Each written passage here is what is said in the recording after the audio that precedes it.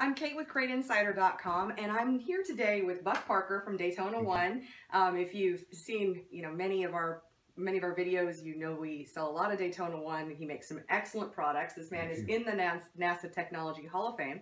But today, Buck, tell us what we have in front of us here. Well, what we have is a machine that we use to test lubricants. See the sheer stability of it, see how much it's going to protect sometimes, and there's a lot of different things we can use this machine for. But today I'm going to show you how additive package can truly work, how it can become part of the metal, how our engine treatment really protects the metal. So without any further ado, let me tell you just a little bit about this. Is a Timken Bearing Machine.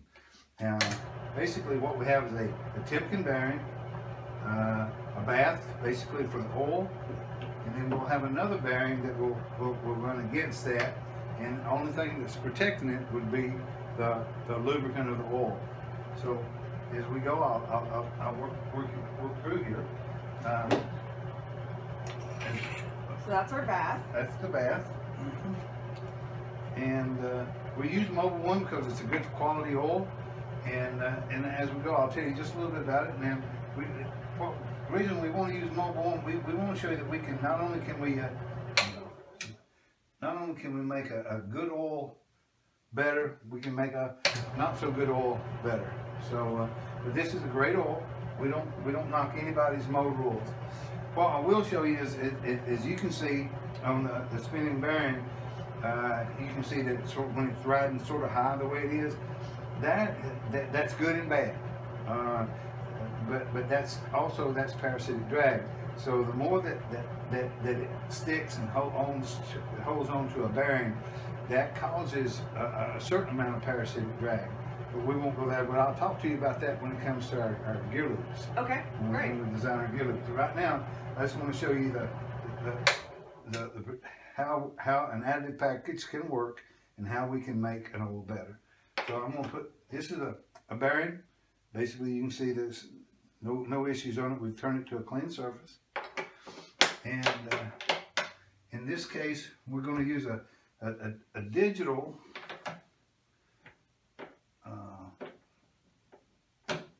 torque wrench. And I'm going to let Kate, I want you to just sort of put your fingers on and pull it that direction. Okay. You'll get a feel for it, all right? Okay. I don't want you to do that yet. Okay. But once we start, let me clear this. It's clear. And then now just put a little pressure on it. Put a little bit more. Just pull it until it, yeah. I'm about ready to bring a second hand in here. You're fine. Oh my gosh, I'm making squeaky noises. Well, that's what. Put a little bit more. Right now then, you put the brake. That's good. Okay. All right. Now, as it stands, we put 20 pounds of torque. Is how much torque that you put on the machine at that time. All right. So let me. And I'm guessing that squeaking was bad. Squeaking is never good. Okay. But as you can see, how we cut a hole in the bearing. Oh my gosh. Yeah, we need to bring this closer to the camera and I don't know if you can see how it's cut, but the bearing is basically cut a hole in the bearing. And if you can show it, but if not, we'll take the bearing out shortly. And then now what we're going to do is take this and turn it slightly, just right next to where the cut place is, and tighten it back up. So we've got a clean surface now. Clean surface there. Now, what we don't have is a clean surface here, and it's real jagged, and you'll hear it when we turn it back on. Now, the engine treatment is 100% additive package. The Daytona 1 XL1 engine treatment is 100% additive package. So if you use this, never use it like a motor oil because it's not. Right. 100% additive. Now, we're going to use more than we would probably use it because this is going to be an accelerated test. I didn't need that much. And we got a paper towel right that's here. Okay. No, it's good. It's good. Okay. I made a little bit of a mess. But now, what I want to, it takes heat and friction. I'm not used to this little machine here. It takes heat and friction for the product to actually impregnate and become part of the metal. So we're going to turn this to 0. Okay. Turn it on. Just put a little bit of pressure on it right now. Just put a little pressure on it. Because basically it's working. All right, now put just a little bit more. bit more. Now, come on. I'm trying. Well, right now you've got 22, you got 3 or 4 more pounds of pressure there. A little bit more. That's good. Okay, so you got, according to this, you got 28 pounds of pressure. Wow. All right, and it's still running good on a bad bearing. Now.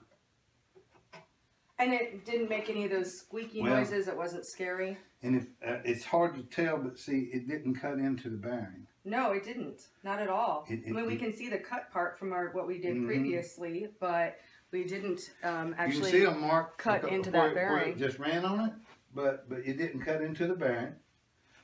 Now, what I want to show you is when we say it becomes part of the metal, I've got something else to show you, though. Okay. I'm going to put it back on and see if we can't put this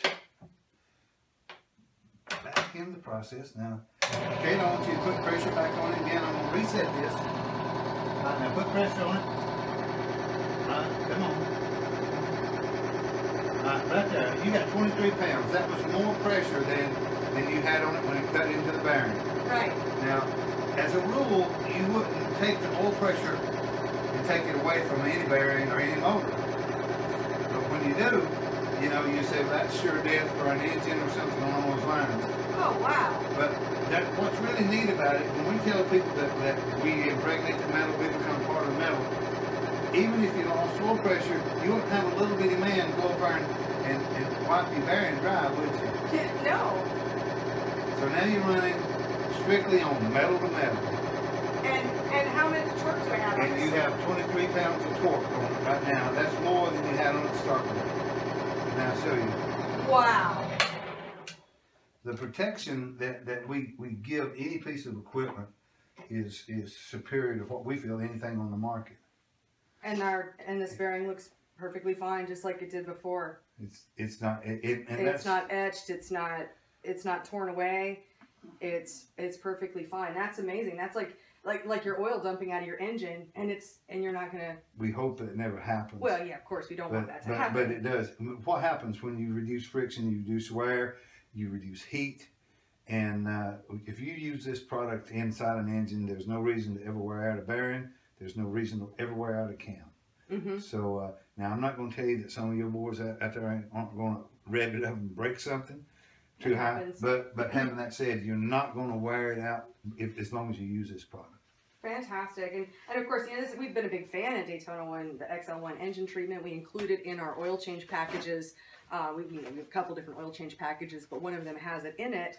I mean, I knew it was great, but wow, I've never seen this experiment before, so this is really exciting. Well, we appreciate you taking the time and appreciate everybody trying the products. And if there's ever any questions, give me a call. Thanks. Absolutely. So Thank you. Appreciate it, hon. Thanks. Appreciate it.